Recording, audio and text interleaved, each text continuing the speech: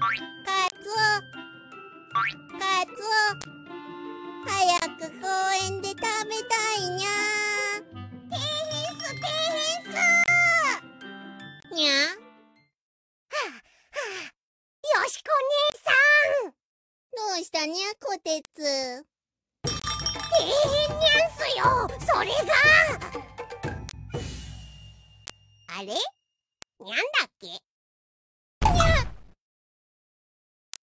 こてつはせっかちだにゃ。そうっす。公園は今入れにゃいっす。にゃんですって。第1話、公園とカツオだにゃ。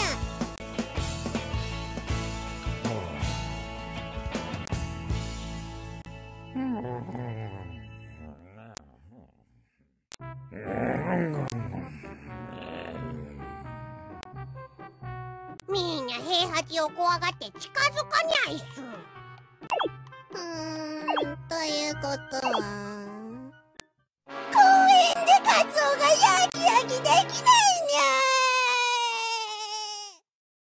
このままじゃカツオの鮮度が落ちるにゃ。みんなで平八を起こすにゃ。ボス猫平八には近づけないでげす。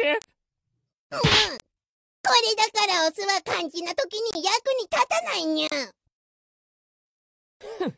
お困りのようだね。マイスイートハニー。スイート？ああ、クロードでもいいにゃ。平八を起こしてほしいにゃ。オーケーオーケー。困った子猫ちゃんだ。いつだって僕を困らせてくれるんだから。にゃ。でもスイートハニーってにゃんすか？甘いお菓子のことじゃないかにゃ。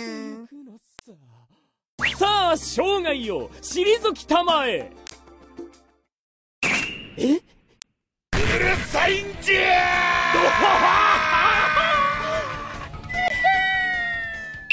うるさいカラスじゃのう。クロードも口だけにゃ。次は猫じゃらしにゃ。にゃ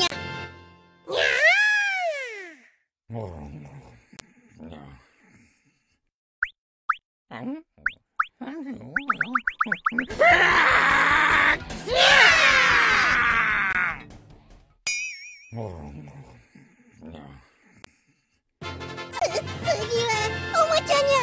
おお。てやんで、すっとこどっこい。ダメにゃ。こうなったら奥の手にゃ。にゃににゃに。